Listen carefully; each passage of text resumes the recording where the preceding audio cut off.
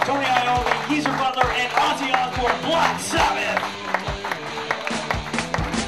We knew we had to deliver an album, and we just let it go, you know. I mean, Rick Rubin was a big help. He had a game plan of what he wanted us to be like, and so that was a plus on our side as well, you know. We really enjoyed doing what we did, you know, writing the album. It was really good fun, and that it just sort of flowed along really easy. It was really good.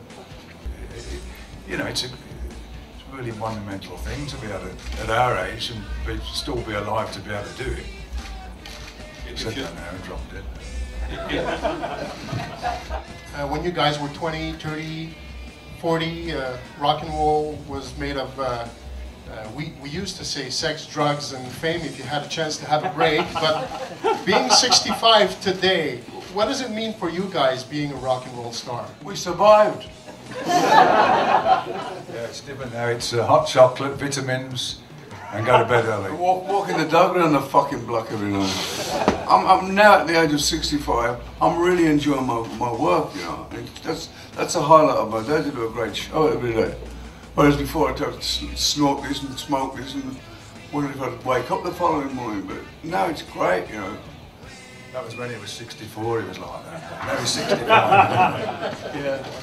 We don't get stoned, we don't get drunk, we don't get smoke cigarettes, we don't do it. We just stay higher now and have a good show, you know. What do you guys do for fun? Masturbate.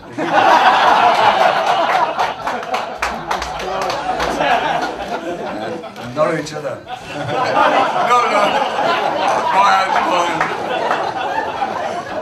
Over here, Geezer. Well, Over here. oh, yeah. It's all right, I was asleep. It's okay. You're my favorite bass player, hands down. I'm mine. Yeah, and Ozzy's.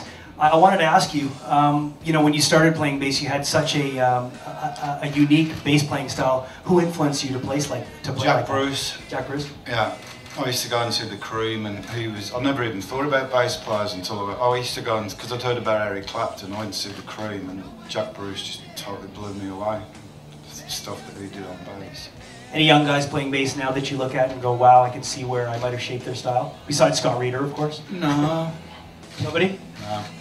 Thanks. I think with bass players, it seems like they've lost the art of actual playing, you know. Agreed. A lot of just one-note wonders, and where Geese will play a lot of different stuff and bend the strings and make it really powerful. A lot of bass players from the last so many years have been just playing the notes as such, you know. They don't actually do any nice movements and feeling for it. That's my 10 penny worth anyway. I've always said that as long as we've got an audience and as long as the people want to see us and we enjoy playing, I'll carry on. But if I wouldn't dwindle down to a nightclub in a back room somewhere just because I want, I just say call it a day. But you know people say when you get to 60, people start to say the word retirement comes into every interview you do. It's not a job. I don't have to get up and line up in a taxi rank to go to a factory to work. But I love music. I love my lifestyle, and as long as people want to hear me do my stuff, then fine. I mean, I had no idea in 1969 that we made our first album. I'll be sitting here 45 years later. I thought 2 albums, 3 albums, go back to the factories. But it's amazing how life can be surprising. The album 13 was #1 in 13 countries around the world. Sold millions of albums across the planet. You got gold awards in 5 different countries and platinum in 4.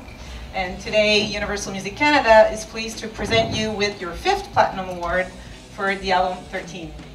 Congratulations.